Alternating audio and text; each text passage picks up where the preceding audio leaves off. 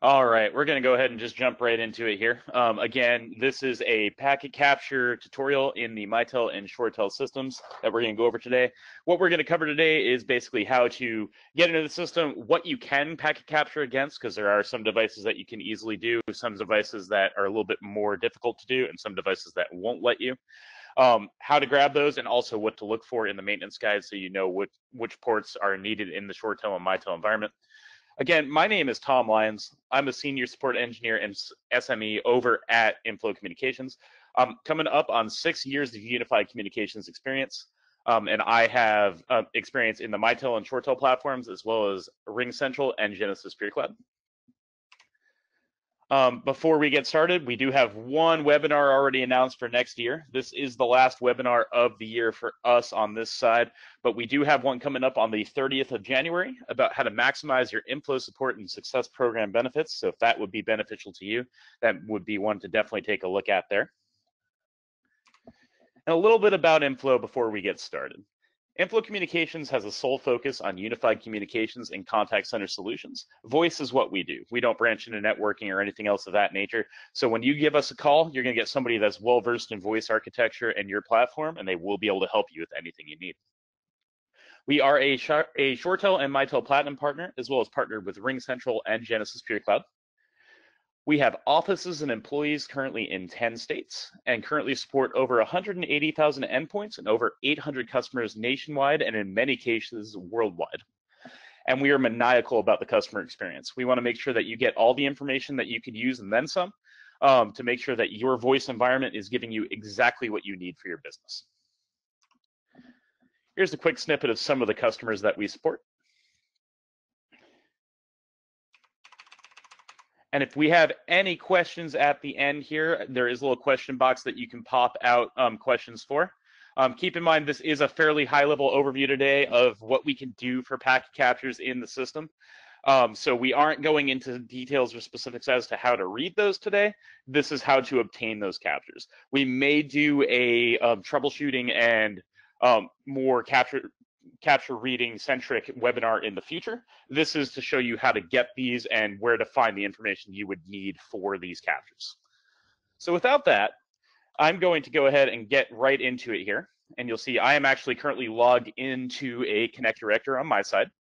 We are going to be focusing on the Connect platform today. I will tell you the differences for the actual capture once we get into it, so you know where to go in 14.2 as well.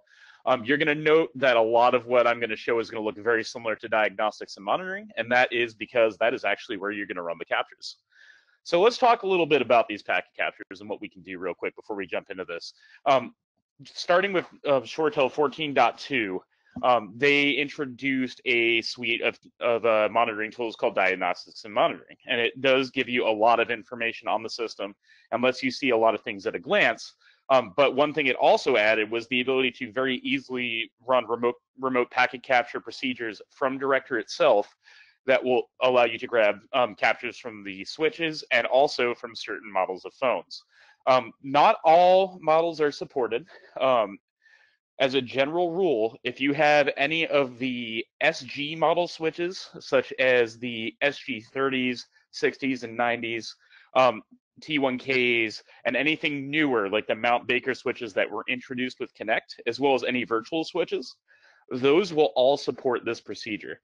If you have the older full width ShoreTel switches, such as the 120/24s and the 60/12s, they can still be packet captured against, but this will be a much more complex procedure than what we're going to be going over today. So if you have any of those and you're having any issues, definitely come to us. And really, as a general rule, if you're having any issues and want us to take a look, you can come to us as well, so we can grab these captures and help you run them through. But this is just to show you what we can do to actually grab these. And so what I've done is I do have in my lab environment, I do have a switch that we can pull a capture from, just so I can show you what our protocols and measures are for. On the left side, you're going to see you'll see up in the bar where we can choose all of our options, such as administration, and currently I'm on the system tab. All the way over on the right, there's a little health kit, and it says diagnostics. And when we click on that, oh, that's fun. I might have to log out and log back in. Give me 1 second here, because it is not loading the way I want it to. Let's do this. And this should just take a second here.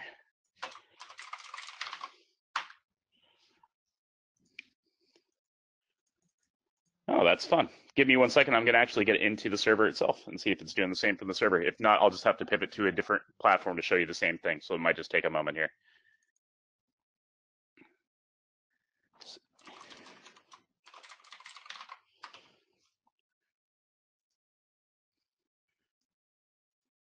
Yeah, interesting. Okay, stand by. I'm going to give us a workaround. So it'll just take me a couple minutes here.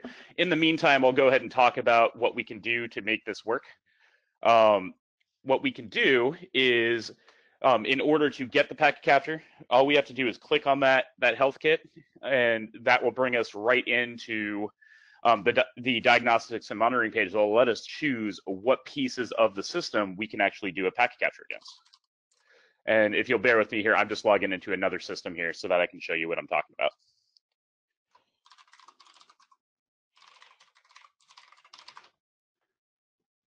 And this should just take a second here. And I apologize for that. It was working previously, but I am in a lab environment that is technically in an unsupported environment, so I'm not necessarily surprised it broke down.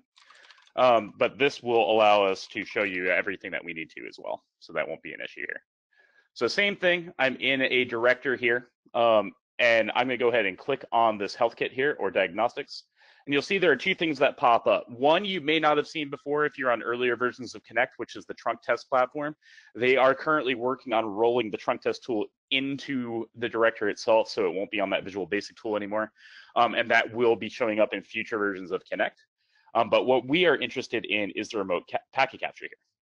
And so when I click on this, it's going to bring up two panes very similar to what you would see in an environment for diagnostics and monitoring in 14.2, which is the exact same place that you would go to do this packet capture. You would actually go to diagnostics and monitoring, and then you would click on remote packet capture from within that, and it would get you to the same page. And you'll notice here there are a bunch of devices here. You'll notice that it'll show a device type of switch. And if I go down, we even have some phones here. So to go over that real quick, the any of those switches that we talked about, so the half-width short gear switches, as well as the newer Mount Baker switches that came out when Connect was introduced, as well as 400 series phones, are all able to be packet captured by the system without having to set up a port mirror or anything else in place of that device, so that you're able to get that done. And it will actually pull it and deposit it directly onto the server. So as an example here, if I wanted to do a quick packet capture on this backup virtual switch, which I will use because that can't interfere with anything here, I can just select this switch. I can hit start up at the top.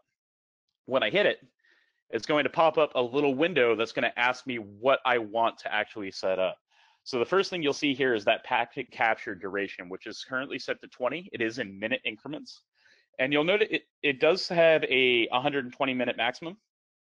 As a general rule, especially if you're doing this in a production environment during the middle of the day, and especially if you are a very busy voice environment, so if you take a lot of calls in one time and those switches will be under fairly heavy load, I highly recommend, if you can do it, not to let this capture duration go over more than 5 minutes. That's going to allow you to get the data you need, but more importantly is going to stop the switch from becoming overloaded, which could potentially cause call quality issues. Or in very rare cases, I've actually seen switches fall over while the packet capture is going if they're also getting slammed with calls. So that's an important thing to note here. Under that, you're going to notice that there are different protocols that you can capture.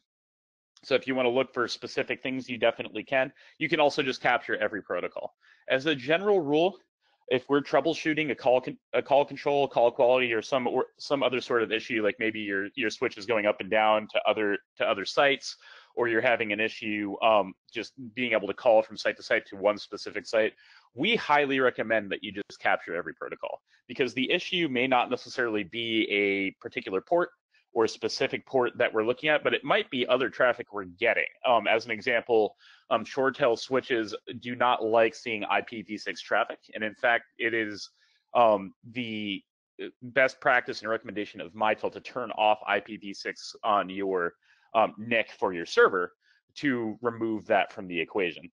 So things like that can affect you, and that is more of a case-by-case basis. But just to make sure that we can see everything, I highly recommend we always capture every protocol. So what I'm going to do here, just as an example, is I'm just going to do a quick 2-minute capture. I don't expect we're going to see too much on this, but I want you to see what the switch will do and what you'll see up at the top here when this starts happening. So I'm just going to capture every protocol. I'm gonna do a 2-minute capture duration. I'm going to hit save here, and you'll get a little box saying your capture was successfully submitted.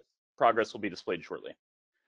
And so you'll see here, I've got the switch up here. It now says it's logging all protocols. It shows the last log start date, so the last time the packet capture went through, the number of bytes written, which will refresh as I hit the refresh tab up the top, and then the duration, which is 2 minutes. And that will always show the overall duration. It's not going to show the amount of time that is left. So if I click on this here, I don't expect there's going to be a whole lot. Yeah, there's only 51 kilobits in the actual packet capture here. If this was a production switch that was actually working in the system, then you would see a lot more here. In this particular case, because this is a backup switch that isn't in play and is just hanging out in standby, we're not going to get a whole lot of data.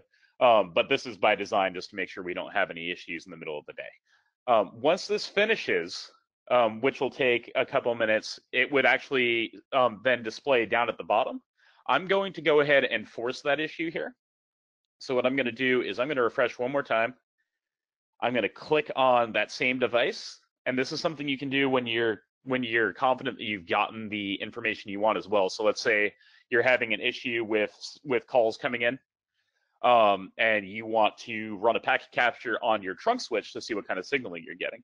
You could place a 5-minute capture in, which would be more than enough time to place an example call. Place that example call, and then now that you know your caller ID and that information, you can then click on this device and change this command from start to stop. When you hit apply, it's going to confirm that you want to do that. Are you sure you want to perform the capture action for the selected devices? I'm going to go ahead and select OK. And it'll say your request to stop capturing succeeded. And then down at the bottom, you'll see that there's a new previous log file there. It'll tell me the switch IP address and MAC address, the device name, the user that submitted it, which in this case is the fax machine that we use to log into this system, when it was logged, how big it is, and also the file itself, which is in a hyperlink format. If I click on the file itself, then it will actually download the file from the server itself. I'm going to go ahead and save that here. And then I believe we have Wireshark on here. Okay, we do not. So I'm going to pull this across so you can see this here. Give me 1 second. Just to show you that this is a standard Wireshark file. So this will just take a moment because it's 206 kilobits. Get off there. I'm just going to paste that onto my desktop so that we can take a look at it here. And it is a PCAP format, so it is going to open in Wireshark here. And you'll notice that it works just like any other Wireshark capture. And because we captured every protocol, it is a wide open capture. It's grabbing everything that's coming into the NIC on the device itself. So you can see all of that information. And in this particular case, because it's not doing a whole lot, it's really just talking out to the server and saying, hey, do I need to be used as a spare? Right now, there's not a whole lot going on. But just as a general glance, I can see here a few ports that I recognize right off the bat. This one is very, very important, which we'll go over here momentarily. This one is for TMS connectivity between switches and servers. This is the one that provides the heartbeat between the system. And if this port can't pass, then you can run into issues with communications from device to device. They might both be up. They may also even be both talking to the rest of the system. But if two phone switches, for example, if one from site A can't talk on that port across to site B, then essentially what happens is those sites will think that the other one is offline, and any attempts to call extensions that hang off that switch will result in your calls either going to voicemail or you getting a message saying that the extension isn't valid, which is the system saying it can't actually reach the extension. All of this information that you would need for this particular issue was actually going to be in the maintenance guide, which I'm going to pull over here now. And just to show you here, this is the latest copy of the My Voice Connect maintenance guide. There are similar guides available for 14.2 as well, and they both work the same. There is a port usage appendix in both of them. In the Connect guide, it is Appendix D, and it's going to be broken down into 3 parts. That's because there's a lot of ports that the system uses, and they are all different depending on what they're talking to. Now, it is in a handy matrix that you can use so that you can see at a glance what each device uses when it's talking to specific things. So if you're having a specific problem, like your switch can't talk to the server or your switch can't talk to a particular phone, you can take a look at this guide, use this in conjunction with packet captures to see if there is an issue on the network or elsewhere, or potentially even the media is getting to the device, but the device isn't accepting it for some reason. And you can see this in this guide here. So to give you a little example of how this looks, you'll see on the left side there is an originating device, and then there's a destination device. And so you'll see here for the switch to switch, what I just talked about, that UDP 5440, that is your location service. So that's how the switches actually communicate with each other, say, hey, I'm alive, this is where I'm at, these are what extensions I have. And that's why that particular port is critical for that operation. It's used as the heartbeat in the system. Other ones that are important are that 5441, which is used for call control. So that's like the call setup, the ring back, being able to answer your calls, and the media stream, that range in 10,000 to 20,000 is RTP. So that's going to be your actual call audio. So just as an example, this will give you some information there. Scrolling down, I'm going to go ahead all the way down so I can look at a server here. So you'll see here, this is the headquarters server. You'll notice there's a whole bunch of different ports there. And this is going to go over what the server needs from each particular device in order to be able to communicate. And you can essentially assume that the majority of these ports are going to need to be bi-directional. If one is being used from the server to a switch, the switch is likely using that same to the server. So you want to make sure that these are open bi-directionally. So this can be used to not only validate that things are working across the system in conjunction with the packet captures, but it can also be used if you need to lock down your network for any particular reason, like if you have a mandate, if you're in the healthcare sector, or or in the banking sector, which has some more stringent requirements, you can use this to make sure that the right ports are open. And this is as a general rule, these ports are all extremely necessary in order for the system to operate correctly. There are some where you may have 99% of your things working, but the one critical thing that you need may fail as a result. So definitely make sure that everything in here is open. As a general rule, though, typically they always are, and there's something else going on if some port is not being used. Other things that we look for, which I don't have a capture readily available with the information on it, but things to look for in your environment. If you see port unreachables, obviously that means that a device is getting information back from a switch or router that it can't actually reach the destination and IP that is trying to get to on the port is trying to get to. Usually this is because of filtering or some other issue. In recent cases, we have seen some packet fragmentation across VPNs that can cause that issue as well, because ShoreTel does require a MTU of 1400. And you will see that information in here.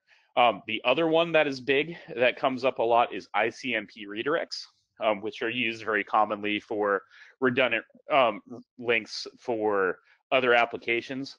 The ShoreTel system does not play well with ICMP redirects, and so what will happen is if a port that is required for the system gets one of those, which you would see in Wireshark as a black ICMP packet that will say ICMP redirect for host, and if you drill into it, you would be able to see the port that is being used.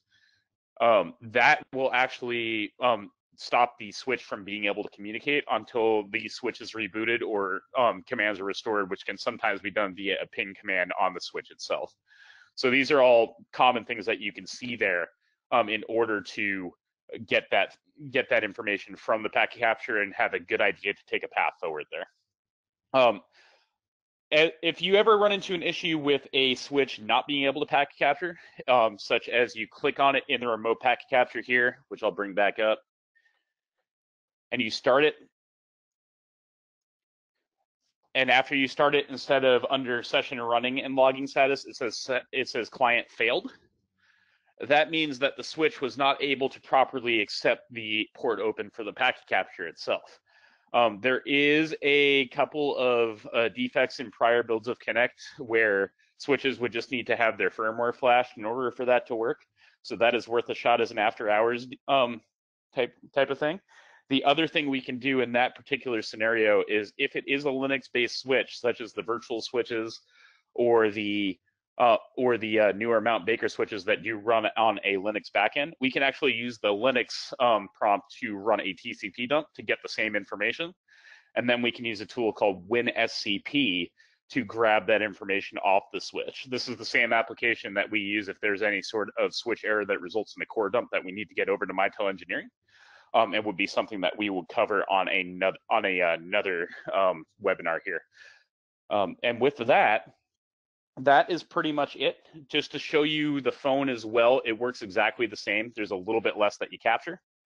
But if I click on the phone here, make sure I don't have this select at the top, hit start. There's a few different things that the phone itself looks at. So you'll see here, there's CAS and TLS, SIP and TLS. Same kind of general scenario though here. We like to leave those packet captures to within 5 minutes if we can. We also like to capture every protocol because it's not always just what we suspect that will be the problem on the capture. It could be any variety of things that we might see, and having everything open is a good thing to do. And so with that, that's what we had for you today. This is a way to basically self-sustain packet captures. It's nice to have if you're going to run any network changes or you suspect something might be having a problem on your network. And I do also want to make sure everybody is aware that we will take a look at packet captures and help you determine the cause. We won't be able to jump in and suggest network changes because that's not our wheelhouse and it's not what we do. But we can decipher the capture based on what we're seeing in the ShoreTel environment and tell you what we're seeing, which can help point you in the right direction as well. So feel free to use our support processes for that. That's what we're here for. And so with that, that is what we had today. So I'm going to go ahead and go back to my presentation here.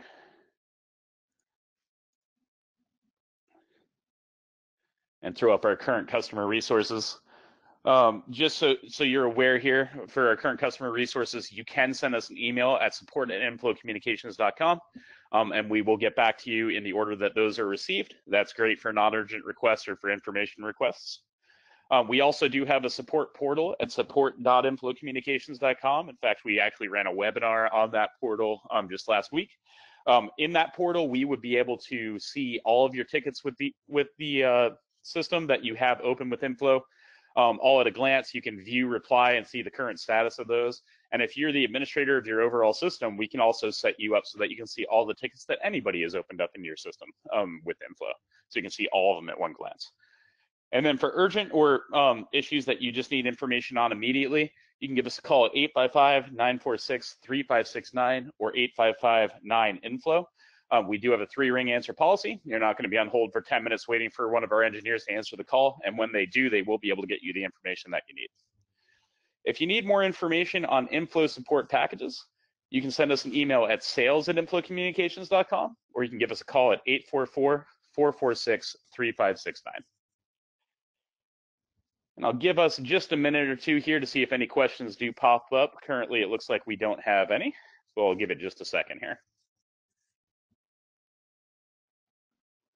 All right, well, it looks like we're good. So again, my name is Tom Lyons, Senior Engineer with Inflow Communications. Want to thank you guys for coming out to our webinar today. We do look forward to seeing you in the future. And if we don't talk to you before the end of the year, happy holidays, have a great new year, and we will talk to you soon. Thank you very much, guys. Have a wonderful day.